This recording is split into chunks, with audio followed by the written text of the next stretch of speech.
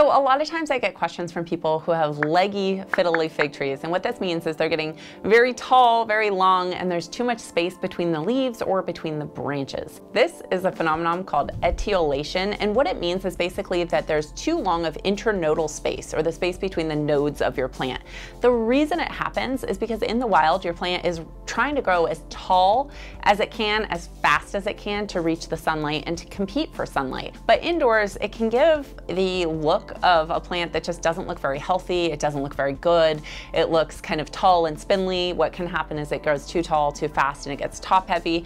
And so a lot of times you'll want to try to fix your leggy plant by having it be a little bit more compact, a little bit more bushy, and have a better shape. Step one to fixing a leggy fiddly fig is to provide it more light. The reason that your plant is leggy is likely because it is not getting enough sunlight.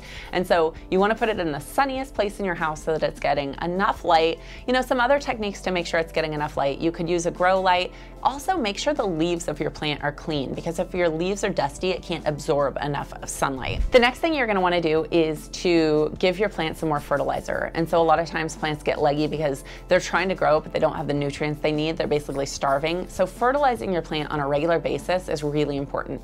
We make fiddly fig plant food where you can actually use 1 teaspoon every single week on your plant so that your plant's getting that slow, steady burst of fertilizer instead of, once every 6 weeks or every 8 weeks. And that way, it always has the nutrients that it needs to grow strong. The third step is to potentially repot your plant. And so if you have a plant that looks kind of unhappy, is leggy, is not doing very well, it could be that it's used up all of the space and the nutrients in its pot. So repotting in a larger pot with more fresh soil to give it more nutrients and more space for the root ball to expand, that will give your plant the nutrients that it needs to put out more leaves. Instead of just getting taller, it'll get bushier. So once you've kind of corrected all of these underlying issues, then you're going to want to think about how to fix your fiddly fig that's too leggy. And so one of the techniques you can use is you can prune your plant. And so basically cutting your plant back can cause it to branch, and it can also cause it to just grow more leaves in the existing area that you don't cut back. The next technique that I would recommend using is notching. And so you can actually notch your plant to get it to grow new branches without removing any of the leaves.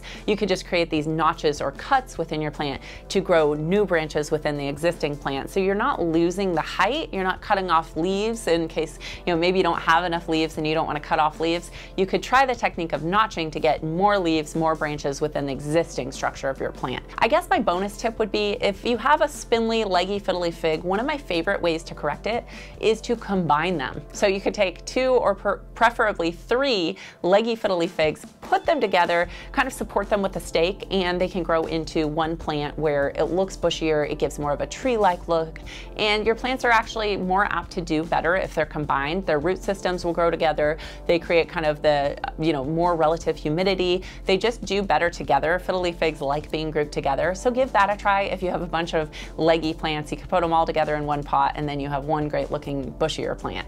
I hope this video was helpful. Please give it a thumbs up and subscribe to our channel, and I will see you in the next one. Bye.